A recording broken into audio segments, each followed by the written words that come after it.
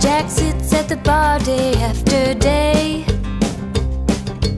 thinking about the life Shelley threw away. He promised her jewels and a brand new car, never got around to it, never got that far. But Shelley didn't care much about those things. She wanted his heart and a wedding ring. He doesn't have a clue as to why she left, thinks about calling her all the time, but he hasn't yet. But he had good intentions. He didn't mean for anyone to get hurt.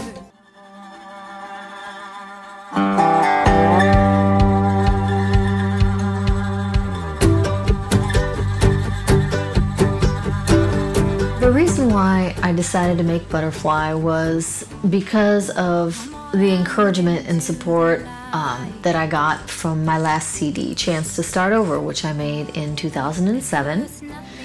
And that was about my personal journey of recovery from alcoholism. And it turned out to be something that apparently a lot of other people could relate to and were struggling with. And what I learned from the comments and the emails and the conversations that I was having with people was that it seems as though everybody is recovering from something or other. You know, life can be hard, and so whether it be divorce or cancer or addiction or alcoholism, you know, there's a lot of things that people have challenges with. So Butterfly is just another group of songs that talk about the transformation and getting to the other side.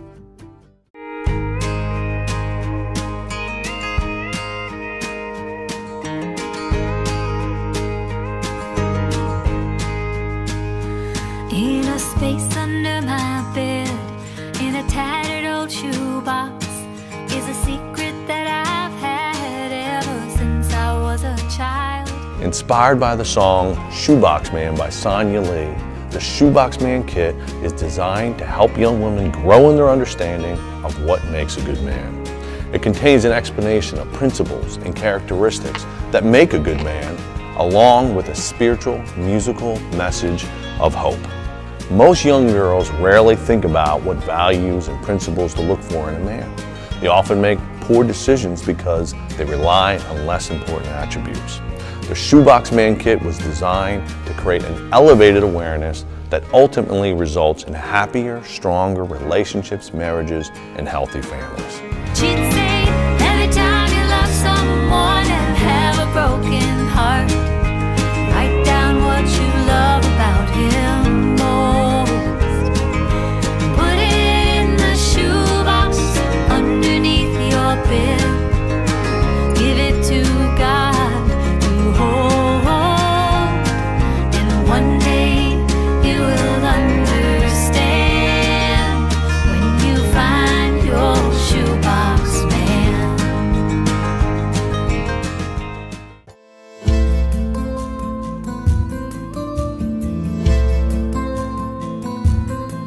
I actually learned Ukrainian as my first language. My parents only spoke Ukrainian to me, and I went to Ukrainian school. I went to Ukrainian Scouts, and I would sing. We loved to sing, me and all my Ukrainian friends, and I learned all these great folk songs. And so I put together this CD, and on it is a lot of those folk songs. And this is a song, and I'll just tell you what I'm saying because obviously you won't understand.